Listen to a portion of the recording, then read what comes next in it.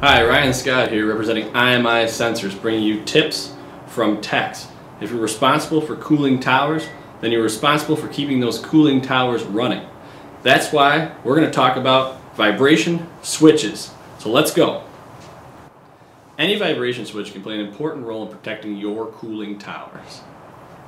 But which switch will work best for you? The basic form of vibration switch is the mechanical switch.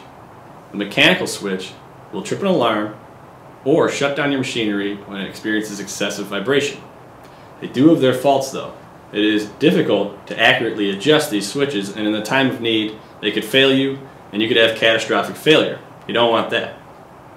Here at IMI Sensors we've evolved and created a new mechanical switch called the linear adjust mechanical switch. This allows for easier adjustment and provides better protection to your critical assets. And with a similar price point as the basic mechanical switch, it renders the basic mechanical switch and any switch like it obsolete. So we'll just get rid of that. For those of you looking to upgrade your vibration switches, IMI Sensors has an electronic switch and a smart programmable switch. Both the electronic switch and the smart programmable switch feature time delays, which eliminates false trips.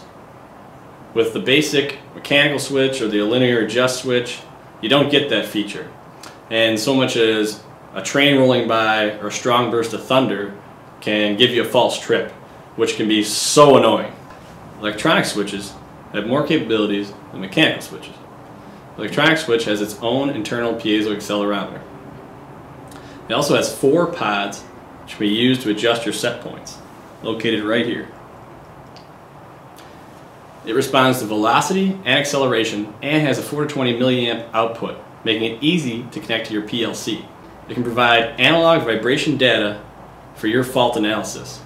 It is also a little bit smaller than the mechanical switch, making it a little bit easier to mount.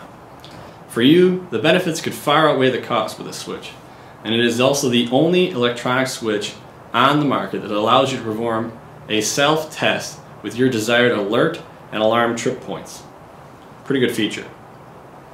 Let's move on to IMI Sensors Smart Programmable Switch. This switch has more ability than the mechanical switch, but is less expensive than the electronic switch. It's kind of like a soup that's not too hot, not too cold. It's the best of both worlds. Like the electronic switch, it comes with its own internal piezoelectric accelerometer. Using USB connectivity and programming software makes setup for this switch as easy as writing up a Word document on your computer. The smart switch does not have screw-in style pots like the electronic switch. It is all programmed in your computer, which means you get more reliable and more consistent set points. Vibration limits can be programmed in units of velocity, and its 2-wire operation makes it easier than any other switch to replace on the market. Smart switch, wire to your PLC, good to go. Last but certainly not least, our smart switches meet the broadband vibration limits set in the new CTI standard for vibration limits in water cooling towers. Yes, it's pretty awesome.